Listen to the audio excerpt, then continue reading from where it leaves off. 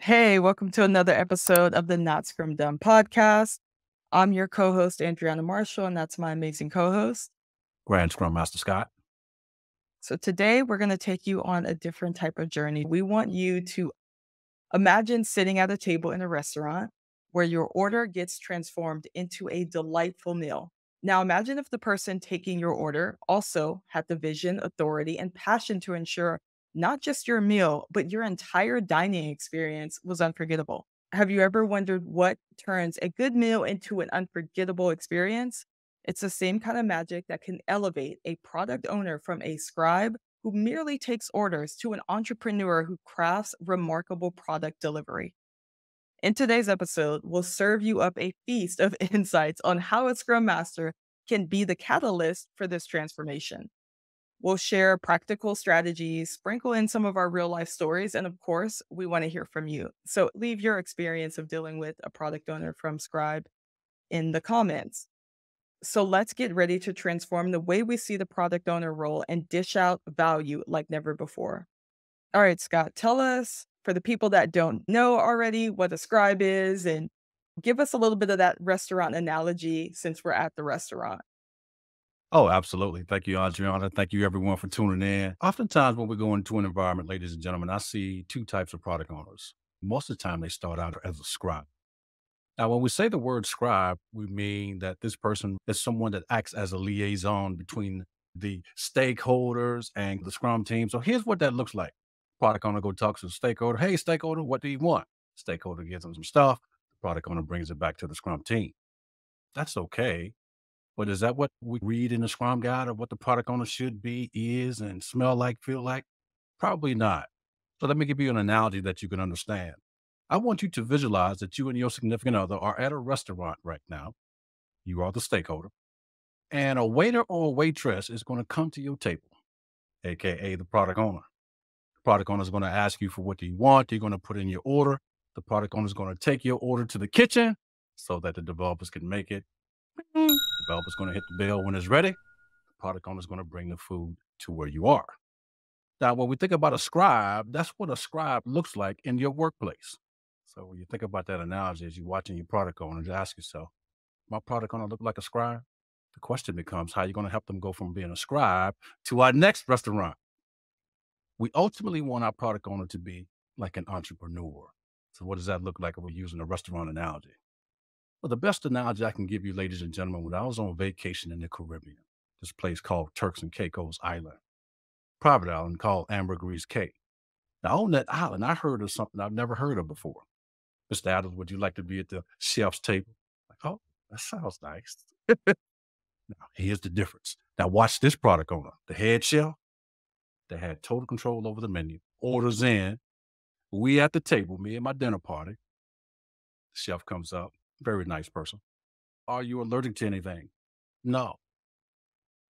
Well, as I cook, do you want your meat cooked some kind of particular way? No. So we let it up to the chef, the product owner, to help us create our product goal, which was to have an amazing dining experience. We had a 7-course meal, stuff we've seen before, like steak, lobster, shrimp, but the presentation was wow, wow. And then you got a chef cooking for you and your party at your table. Oh, it was legendary. And then when it was over, it was truly, truly, ladies and gentlemen, a full dining experience. So I wonder oftentimes, how can we create something like that in our workplace where we can help our product owner go from a scribe to being an entrepreneur where they over the entire dining experience? Remember, we got a head chef. That's probably a restaurant manager there too, but the restaurant manager wasn't telling the head chef of what to prepare, how to prepare for us. Totally left up to the creativity of the chef to deliver us an amazing dining experience. And that particular chef delivered amazingly. Now, ladies and gentlemen, now that we understand the difference, Andriana, how do we begin to help our product owner go from being a scribe to an entrepreneur?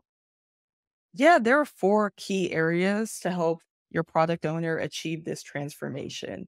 The first one is empowering them to make this. One of the ways you can help them as a scrum master is coach the organization or the manager. Sometimes we have managers that are actually limiting the product owner from having autonomy.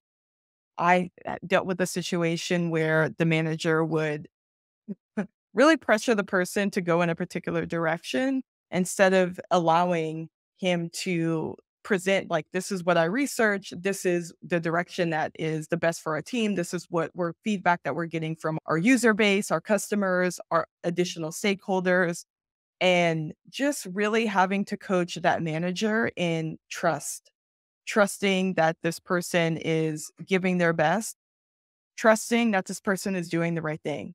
He's putting in the work.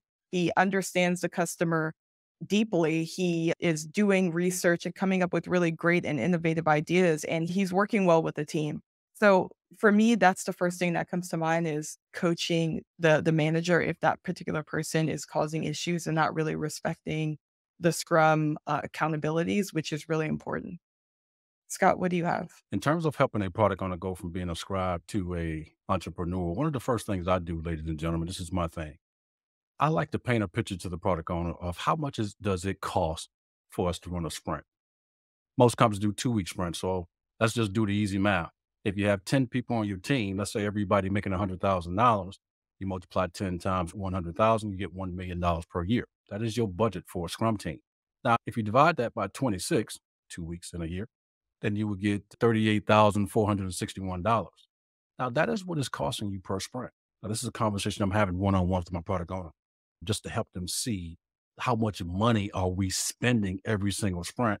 And we're probably not even delivering anything. We're probably not even getting it done. So I'm helping them to see this number. Product owner, do you realize that for the last few sprints, we haven't gotten it done and we spent $38,461 of the company's money.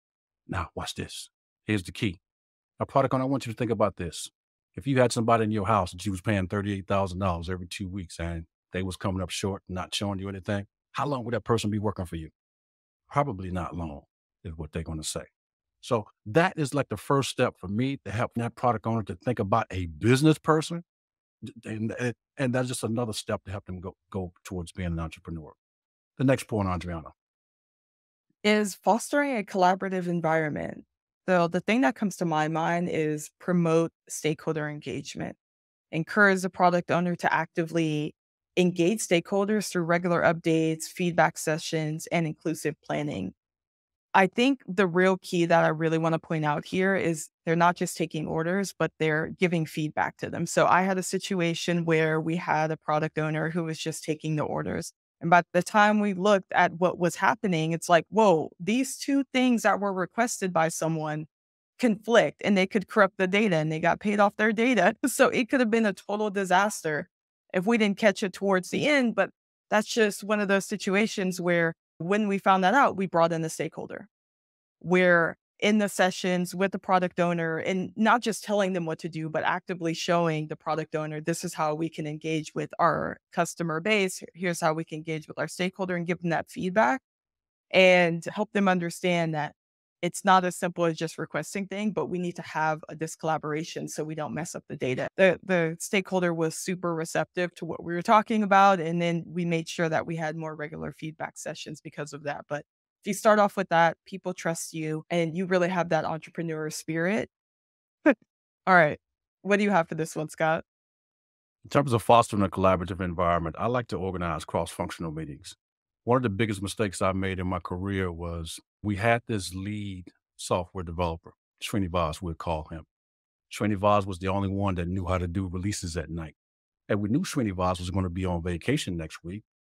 The product owner and I, the Scrum Master, we assumed that all the developers had already collaborated and understood what needed to be done at the release. Here we are with the remaining team members. 9 o'clock at night, we're trying to release this here particular product in production and we can't. Why? Because Srinivas is not there. Srinivas knew something that the rest of the teams did not know, and we didn't know until we got to that particular point. So we had to roll the release back. We could not do it. So can you imagine what the next retrospective looked like? Hey, yo, how can we work this out so that we won't be dependent upon one person or another person? So that if they're out, they get sick or whatever happens, that we can get this stuff to production so our customers can have what they need to have. Now, that was a developer issue, but also look at it from a standpoint that also impacted the product owner because we could not deliver and give our customers what they want at that particular moment. So Scrum does said we need to be cross-functional. We was cross-functional. We had all the skills on the team we needed to release and deliver value and blah, blah, blah, but relied on one person that had some information that the rest of us didn't. So lesson learned. Adriana. Yeah, and the third one is encouraging a visionary approach. And one thing that you can do as a Scrum Master to help the product owner in this is facilitate roadmap creation. So assist the product owner in creating a long-term product roadmap that aligns with the organizational goals and market trends. This, I personally, I find this to be fun because you're really thinking forward about the product. This is why I wanted to talk about this one because it's my favorite to do.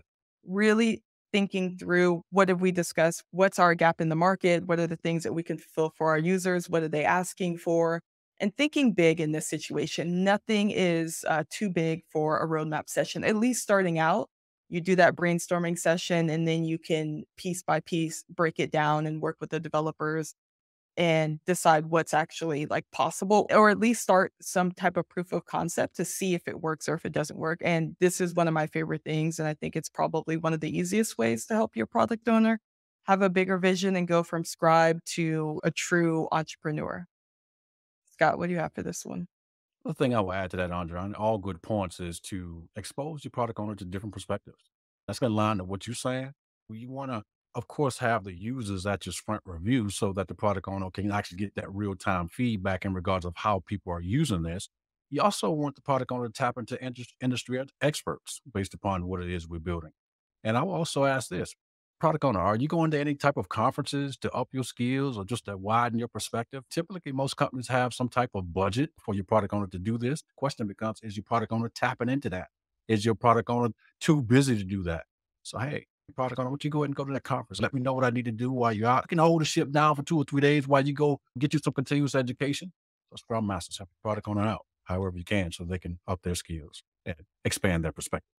Yeah, and that Andrea? goes right into our last thing, which is continuous learning and growth. So that goes perfectly. To add to that, there are books and courses and seminars and learning different agile frameworks and some market trends. So I think that goes really well with the seminars and conferences that you mentioned.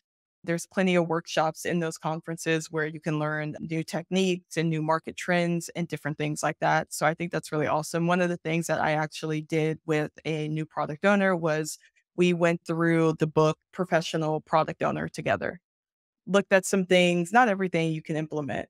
Not everything makes sense, but there's such a variety of ideas, and we were able to take some of those things and implement those. And so that just also makes learning fun and a joint effort. And there were a lot of new things that I learned as well. So, what else do you have for this one, Scott? In terms of continuous learning and growth, help your product owner come up with a personal development plan. Know, in that one-on-one conversation you having with him or her, hey, product owner, what are some skills? What are some things that you would like to work on? And see what some opportunities where you can help your product owner achieve that. It can be as Andriana spoke of. Now, I was in a situation where my product owner was so busy that they didn't have time for personal development because of the initiative we was working on. Now, that book that Andriana just mentioned, Professional Product Owner, excellent book. I read that book just so that I can help my product owner become more efficient. So my product owner again didn't have time to read it at that particular moment. I read it and gave the product owner, hey, this is a snip. Hey, try this. I read this would be a cool idea. Want to try this? Oh, great. And my product owner appreciated that. And I think as Scrum Masters, we have time to do some of these things. If you see your team is just a nose down into a project, try to figure out some things that you think might be able to help them grow when they don't have the opportunity to do these things, continuously learn and grow themselves if you're in that particular environment. Yeah, great points. So, to recap the four things that we went over to help your product owner go from scribe to entrepreneur: empowering decision making, fostering a collaborative environment, encouraging a visionary approach, and continuously learning and growth. Well, we basically come to the end of our restaurant journey of our fine dining experience. So, understand, hopefully at this point you understand that a product owner can really revolutionize how a team delivers value. And it's a scrum master's role to facilitate this growth. Helping them go from scribe to entrepreneur will really make a memorable experience for your team members, your customers, and your users.